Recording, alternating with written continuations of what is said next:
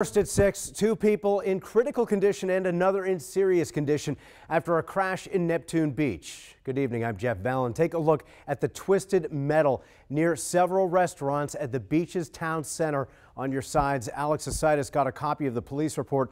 He joins us live from Neptune Beach tonight with the latest. Alex, this crash, we understand, is related to another incident just down the street. That's right, Jeff. And it happened just right up on Atlantic. It came down here, the driver going at a high rate of speed, all of it coming to an end right in the middle of this street. A closer look at the pictures from Friday night, several cars damaged and a police report indicating multiple injuries. Florida Highway Patrol identifying the driver as Willie Davis of St. Mary's, Georgia. The report says Davis lost control of his vehicle, colliding with another and then causing a chain reaction where two parked cars, both unoccupied, were also hit.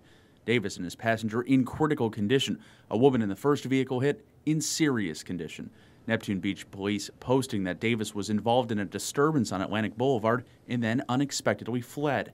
An officer sustaining minor injuries.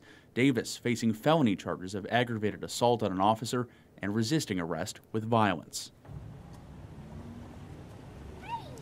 Jeff, tonight those toxicology reports are still waiting to come back. All new tonight at 11. We heard from a witness who has some exclusive video moments after that crash happened. Stay tuned for that coming up tonight.